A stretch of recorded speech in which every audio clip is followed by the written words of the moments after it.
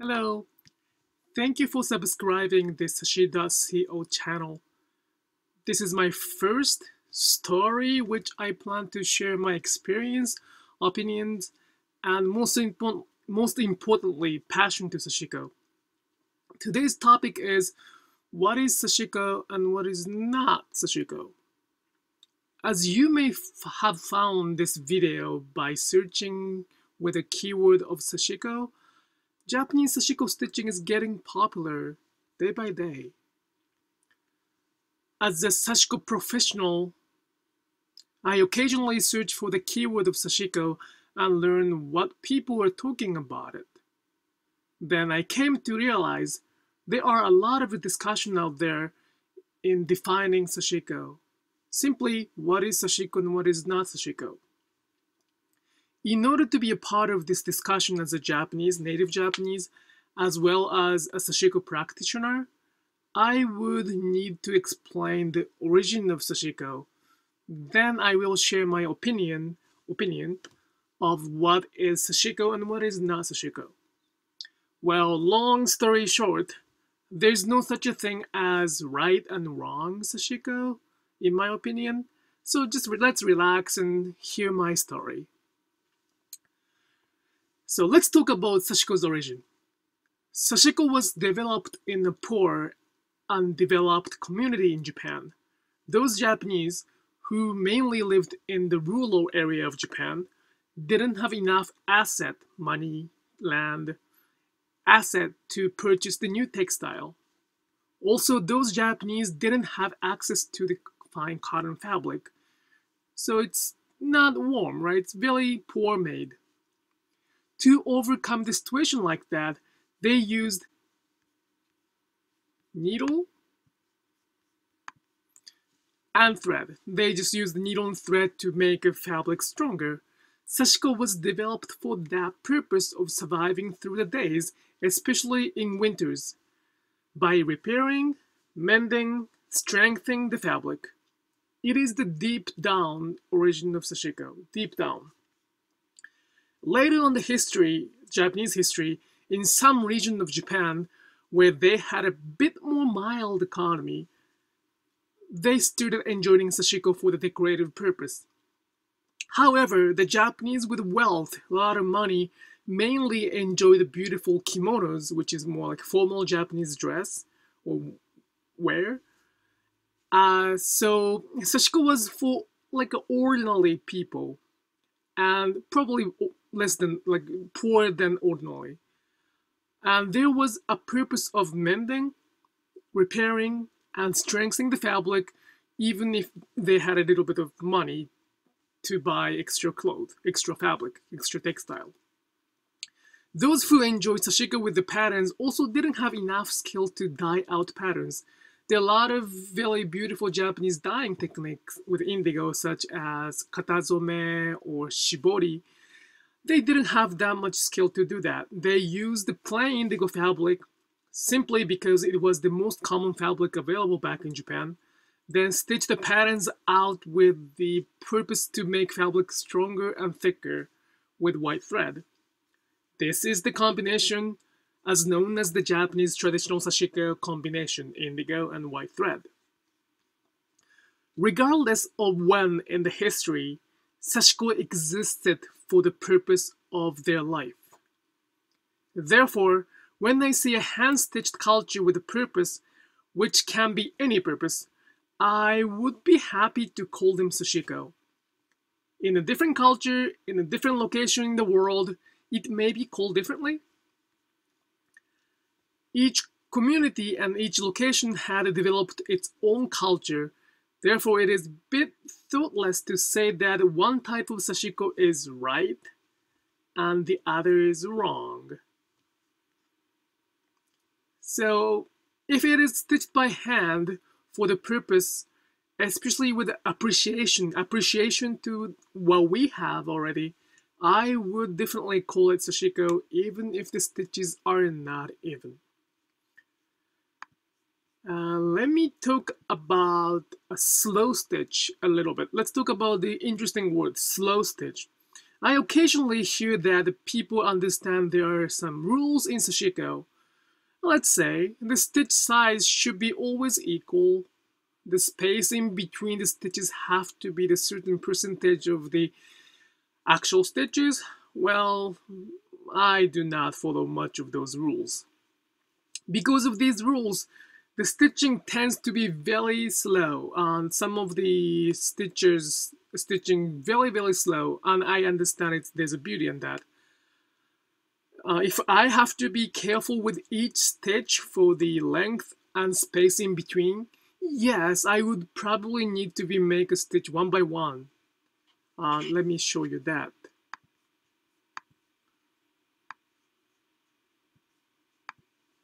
If I have to measure the stitch one by one, like this,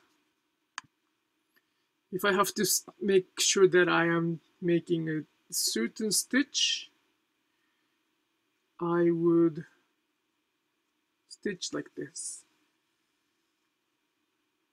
And then make sure that I have a good size of stitch all the time. Doesn't focus, I'm sorry. Right? So this is, if you understand this is the slow stitch, it is slow stitch, and if you feel comfortable doing that, it's a beautiful thing. I'm not gonna criticize that. I'm not here to judge. However, Sashiko is slow stitch, as you can tell, because of its hand stitch. I hand stitched this one all by my hand. Took about 4 hours to do so. However, if the Sashiko is slow stitch because of its hand stitch. If I use the sewing machine, I can sew up the things much faster. However, I want to mention that stitching speed was, and still is, a great part of Sashiko. If the stitching was too slow, the Japanese in the past would have suffered more in this severe cold winter. So instead of the Japanese stitched one by one, they stitch like this.